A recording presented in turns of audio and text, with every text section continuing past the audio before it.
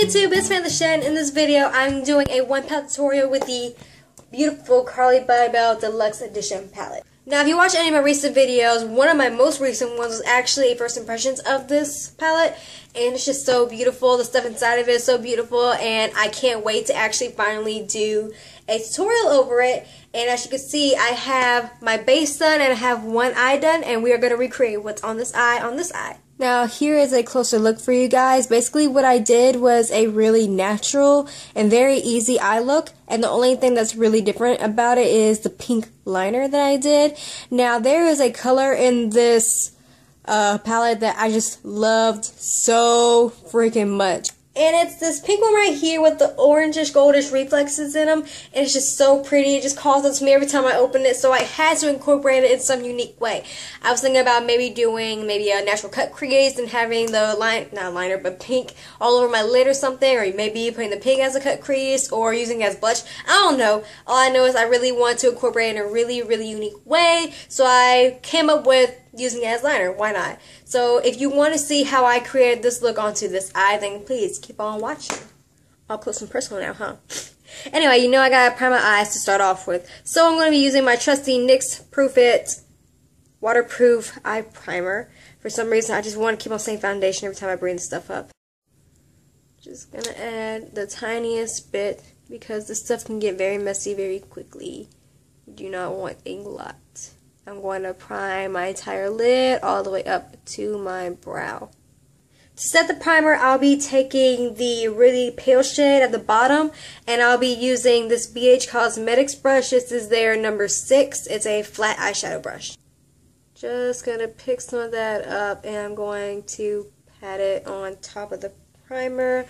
I want the primer to be set before I move on, so all the shadows that will be going on top will blend out seamlessly, and there will basically be no hassle. I'll be taking this practically everywhere where I put the primer, so on my lid all the way up to my brow. For the crease, I'm taking a big fluffy brush, and I'm taking the very first color in the palette, and this is going to be basically my transition shade. It is pretty close to my skin tone. Just going to set this in my crease, and I'm going to start blending it in windshield wiper motions. Simple as that. Now I'm just going to keep on going until I see the pigment showing up pretty well. And this color is also going up to my brow bone.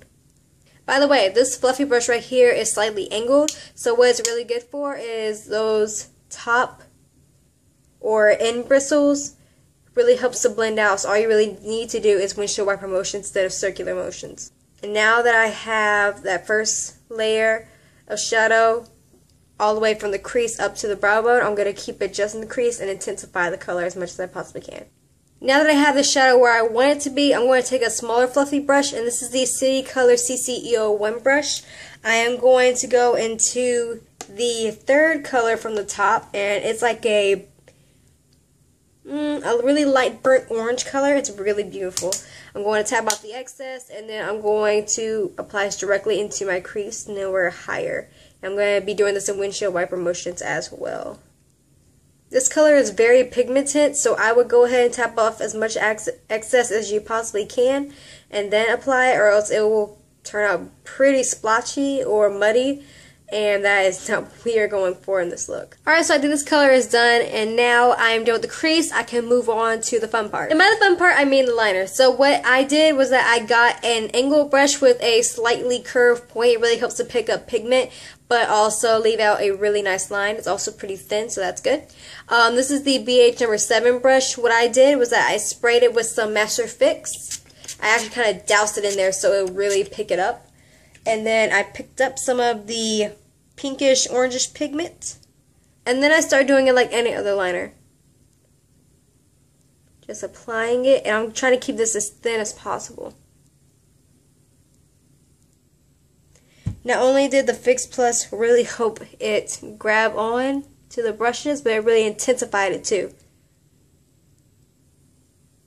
because I want this liner to be almost graphic looking and intense. Since it is not a liner and it's actually an eyeshadow, you will need to pick up a whole lot more than you will usually do for a liner. but the end result's worth it because it's just so darn pretty. So I have the top lash line done. I'm going to start on the bottom. And basically what I'm doing is I'm starting from the end over here, and I'm dragging it all the way in, keeping this line thin as well.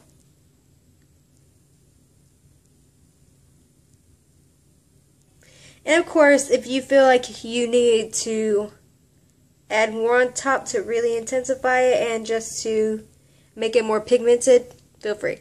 And the last step for the liner, of course, is the wing.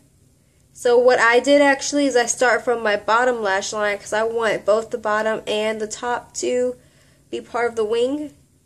And I start going up directly from my bottom until I have a high enough point equal to the one over here. And actually, before I started, I actually sprayed it with a little bit more Master Fix. And then bring it down. Connect the lines, fill it in. Basic liner. You know the drill.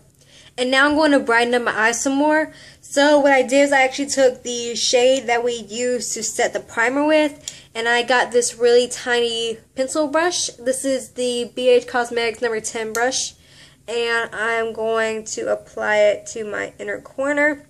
This is a matte color, but why the reason I'm using matte and not a shimmer like I usually do and love, because I really want the liner to be all the attention and nothing else. I use the same color for the brow bone, except I use the Wet n Wild eyeshadow brush.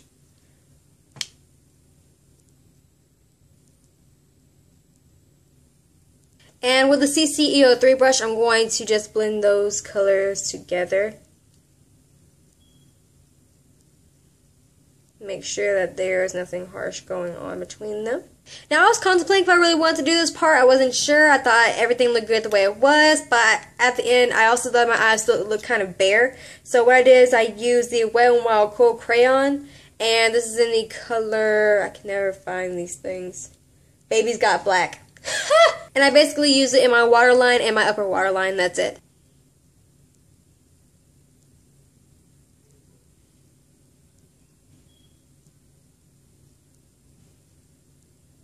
And I feel like that really helps with my eyes to pop even more because there's the contrast between the black and the pink, and it just makes it all look really beautiful and tie in really well together.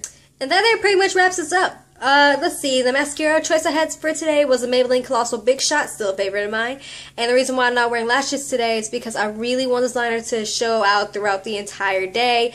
I feel like putting on false lashes will just not only hide it, but just take attention away from it. So that being said, I will skip the lashes for today. And in case you're curious on what's on my lips, it is a mixture of the Giordano, I still have trouble saying that, Giordano colors in number 43, and NYC's Ultra Moisture Lipstick in Petal. And another fun fact about it, I'm actually rocking this rose gold highlighter right here. I put it all over my face. It's actually on my body today. And I dabbed it in the middle of my lips for the little metallic feel. I love metallic lips. So, without further ado, guys, thank you so much for watching this one palette tutorial with the Carli Bybel Deluxe Edition palette. If you liked the video, please give it a big old thumbs up. If you haven't subscribed yet, please subscribe. Also, if you'd like to leave a comment or question down below, I'll comment back and answer back as soon as I possibly can. Also, feel free to check out my website for more content. And as always, guys, thank you so much for watching. I love you. Mwah! Bye-bye.